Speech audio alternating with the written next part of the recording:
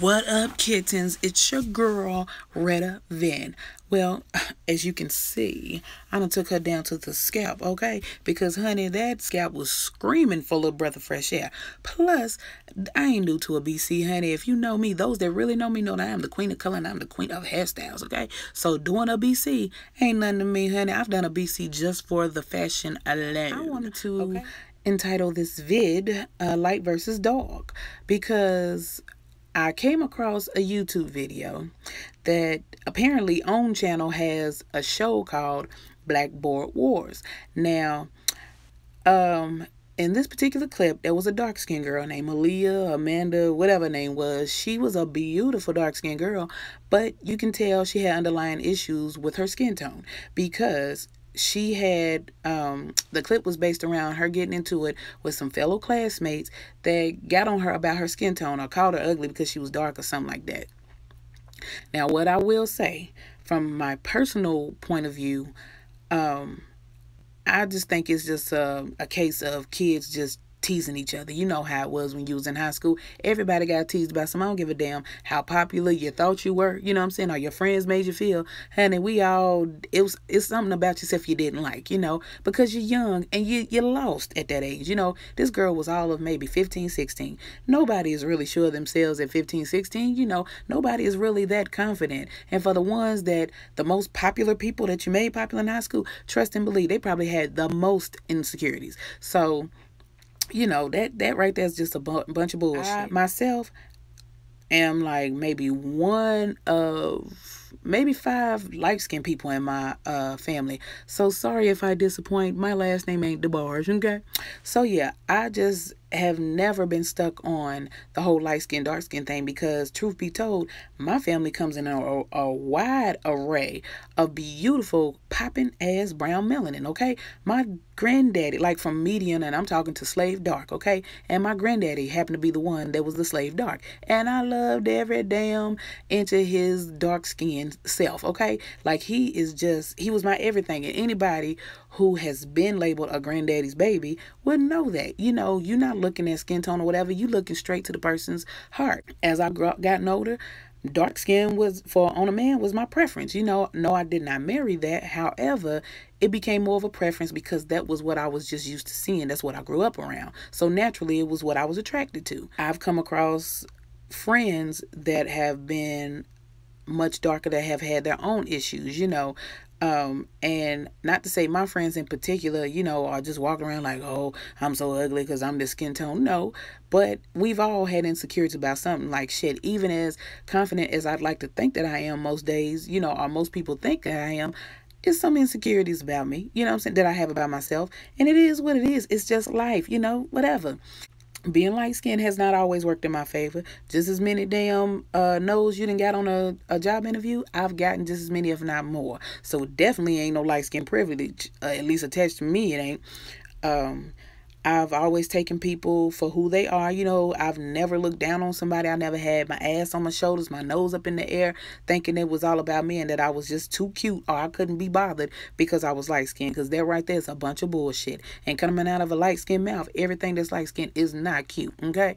Because you can be drop dead gorgeous light skin and have a fucked up attitude, and that makes you ugly, you know. And that goes for dark skin too.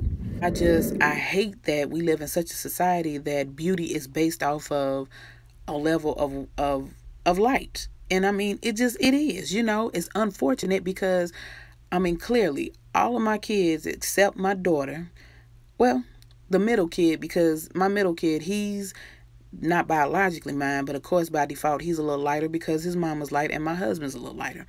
My oldest child is dark skinned. Most of that came from over the years playing in the sun and stuff, but he was destined to be darker than me anyway because his father is brown skinned. My daughter, don't know if she's gonna get any darker than what she is, but me and her are pretty much the same skin tone, you know. And it is what it is. This is, if believe it or not, the darkest, put the air quotes on there, that I've been my whole life.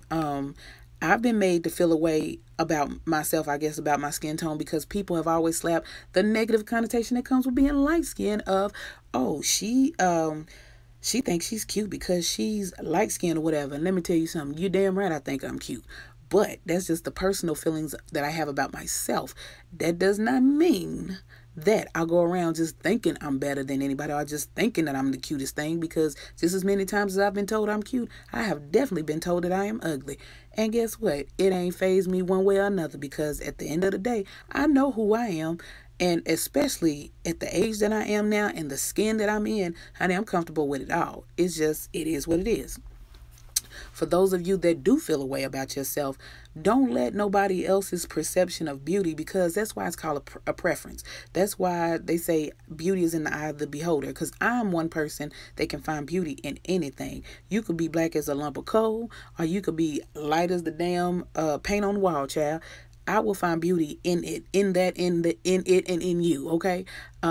I never let nobody determine my self-worth, especially based off of a damn skin tone, because again, I don't have any more privilege than you do tied to this light skin. Now, I know a lot of y'all are going to say or think differently, especially the ones that are darker skin, but I have seen some of the most beautiful dark skinned people. You understand what I'm saying? I've seen the most confident dark skinned people or whatever. You have the Naomi Campbells of the world, the Viola Davises of the world. Who else? You got Gabrielle Unions of the world. I mean, these are some popping ass black women, dark brown women at that. Just as well as you have everybody, of course, says Beyonce and stuff, but you have the Sanaa Lathans of the world. You have the Regina Halls of the world. Who else you got? You got Kelly Rowlands of the world. You know, you got so many, Lala, you know, Sierra. You have so many beautiful arrays of black. We're talking pre-1964 days, you know what I'm saying, that we're still carrying this bullshit into and all the way to 2017. Like, get over it. Like, so what? Somebody said you were ugly. So what? Somebody hit you with that. See, the thing is, people can hit me with that, oh, she thinks she's cute all day long, but I don't let other people's opinion define me, mold me, shape me into the person that I am, because I define myself. And it is what it is. You know, some people have to get over. You just, guess what? How that meme goes. Don't trip. Everybody's ugly to somebody, you know. Nobody's gonna find me the most attractive person. You know what I'm saying? No, despite how I feel about myself. But that is okay, and you're gonna have to be okay with that. Okay. I came across a girl that was real dark skinned. We worked at Ross Distribution Center, and she got offended. She already had underlying issues, and was so self-conscious about her skin tone or whatever. Like, she even was ignorant enough to believe that, or came up with the conclusion in her mind that I came from a mixed race family. Or nothing against mixed races, because I have those in my family too, but I'm just saying, she thought that I was mixed just based off of me being light skinned alone. And I was like, how ignorant is that shit? Like, so my last name looks like it's DeBarge? No, ma'am. You know what I'm saying? My granddaddy's just as black as you are, and I love every bit of him. So, I mean, what in the hell would make you even think that?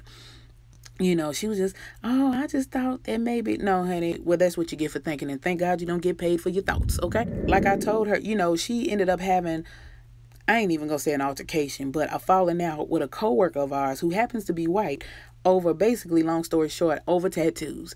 And the girl made a comment of saying, how do you know that the tattoo color, you know, are you sure it's going to show up on your skin?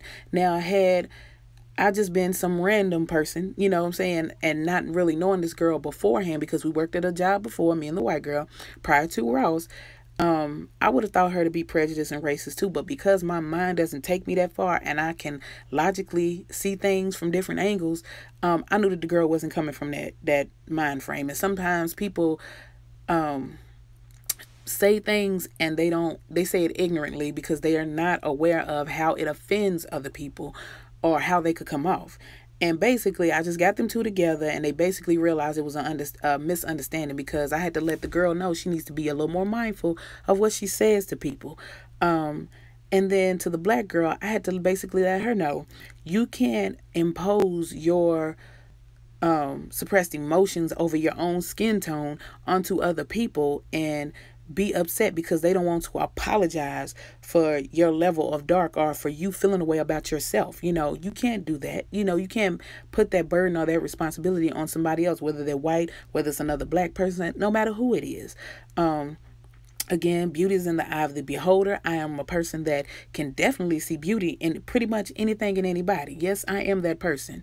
I just want people to love themselves, you know, because at the end of the day, we all don't look alike. We all come in different arrays. We're all beautiful. All have our own, uniqueness about us, and you don't want to be uh looking like anybody else. You don't want to be out here just being a clone. That's why you have so many people out here that go out and get plastic surgery and all these different things. And I'm sorry, I'm not going to enhance myself. I'm not going to take away. I'm not going to add to, just to fit somebody else's perception of beauty.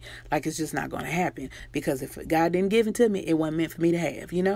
And at the end of the day, like I said, when I was so self-conscious about my lips and all this other stuff, honey, they going to Dr. Miami, to the DR, to the all these black market doctors, you know what I'm saying, to get what I have naturally. And honey, these lips are priceless, okay? So while they paying $10,000 for what I have naturally, the little Kylie Jenners of the world, honey, I am all too happy and all too proud to have what I've been given naturally. You have to be happy with that. You have to be okay with, guess what? I came out on the light setting out of the toaster of 1 and the oven of warm, and other people came out on broil or the setting of 5. I'm never going to apologize for being who I am and for being the skin tone that I am, because that is utterly ridiculous. But I also will never treat a person differently because of their skin tone, because that is ridiculous too. We're all beautiful. We're all made in His likeness. We're all made how we're supposed to look. And you have to be okay with that. Not knocking somebody who goes to get surgery. Now, if that's your judge, that's your judge. No judgment. Everybody's perception of beauty is different, It's unfortunate we have to even take it that far, that we have to even think that negatively. Everything, again, that is light is not the cutest thing in the world. Everything that is dark is not the ugliest. So take pride in yourself. Take pride in your melanin. Take pride in just being your own you. Be you. At the end of the day, it's not going to make you darker. It's not going to make you lighter. You just have to be yourself and be okay in the skin that you're in. Everybody has not so sure days. Everybody has insecurities. Anybody that tells you that they don't, they lying like hell. I'm not the most insecure person, but I do have insecurities. But it's up to me to work on that and not to impose my internal feelings about myself onto somebody else because I'm feeling away. You feel me? And I hope that somebody gains something from this video. I try to condense it down because I record everything from my phone, still trying to figure out how I can get it through my computer and, record and stuff like that.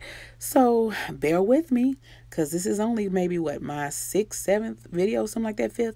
But however it goes, I thank y'all for hanging there, hanging on in there with you, girl. Those that have viewed this video or whatever, like I said, spread the word, and let's drop some suggestions out there. So, all right, y'all. I will holler at y'all. Peace.